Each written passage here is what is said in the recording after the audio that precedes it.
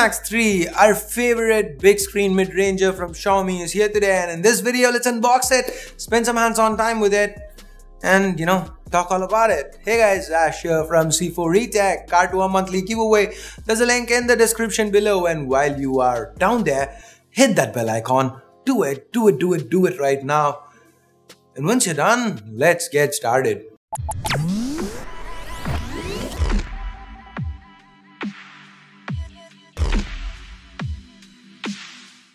Now this is the box that the Mi Max 3 comes in. We've got some highlights to the back. Let's open it up and we have the Mi Max 3. Let's remove the protective plastic and the stickers to the back. It looks like a big Redmi Note 5 Pro.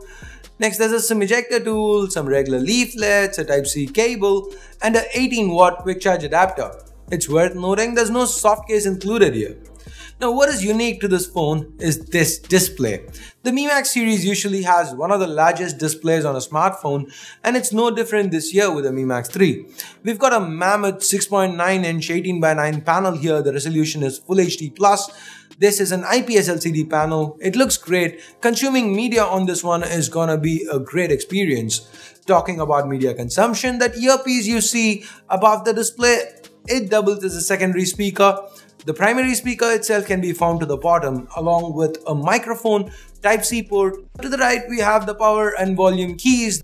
The secondary noise cancelling microphone and an IR blaster can be found up top. And yes, a headphone jack.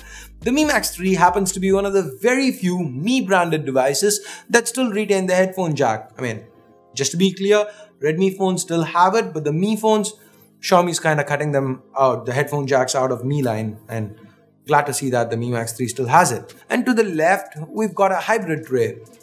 To the back, we've got a vertical dual camera setup just like with the Redmi Note 5 Pro. In fact, these are the same ones found on the Chinese Redmi Note 5, more commonly known as the Redmi Note 5 AI. The fingerprint scanner is also present here to the back. The Mi Max 3 is large, but thanks to that 18:9 aspect ratio, it's a little narrower than its predecessor, but not by much as the display size has gone up a lot. So I don't expect taking calls with it to get any easier. That said, the build quality itself is as good as we've been saying from Xiaomi, so absolutely no complaints here. It feels solid in hand. Now the Mi Max 3 has more similarities with the Redmi Note 5 Pro.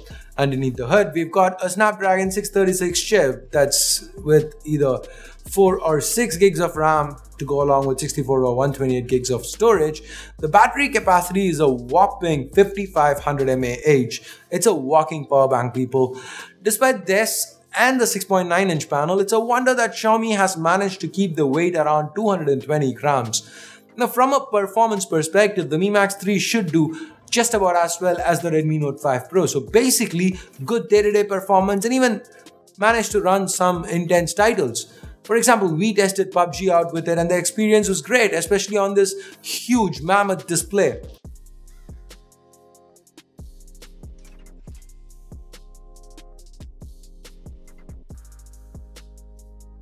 On the software side of things, we have MIUI 9.6 built on top of Android 8.1 Oreo. It should be receiving the MIUI 10 and Android Pie updates eventually. As of now, the performance seems very familiar given all the time we've spent with the Redmi Note 5 Pro. Right from dual apps to the camera app, it's all very similar except for the fact that this one has support for 4K video capture. Guys, for the life of me, I still don't understand why Xiaomi is not supporting it on the Redmi Note 5 Pro. This is effectually a Redmi Note 5 Pro, right? But with a bigger display. This supports it. The lower spec Redmi Note 5 supports it. Why not the 5 Pro? What did 5 Pro users ever do to you, Xiaomi? Anyway, talking about cameras, here's where the Mi Max 3 should perform better than the Indian Redmi Note 5 Pro. When the Redmi Note 5 Pro launched as the Redmi Note 5 AI in China, it came with improved optics, a 12-megapixel Samsung S5K2 L7 sensor, if I can recall correctly, with larger 1.4 micron sized pixels and a faster f1.9 lens. The Mi Max 3 uses the same optics with the same 5 megapixel depth sensor. Xiaomi is going with Samsung for the front camera too, and this one's a 13 megapixel shooter. So the samples you're seeing were shot with these cameras. How do you think they fared? Personally, I really like them. The dynamic range especially seems very good. I'd have more to say in my full review, yes, but even as of now, I'm quite impressed with it. You guys let me know what you think about these shots in the comments below. Now finally, let's talk pricing. The Mi Max 3 sells in China for 1699 yuan, that converts to about $250 or 17,300 Indian rupees. Xiaomi's traditionally brought the Mi Max lineup to India, the Mi Max, Mi Max Prime, the Mi Max 2. It's all been sold here, so I guess the Mi Max 3 will end up hitting Indian shores sooner or later. At 17K with improved cameras, it should be a big deal. I mean, the Poco F1 would still eat it alive with regards to performance.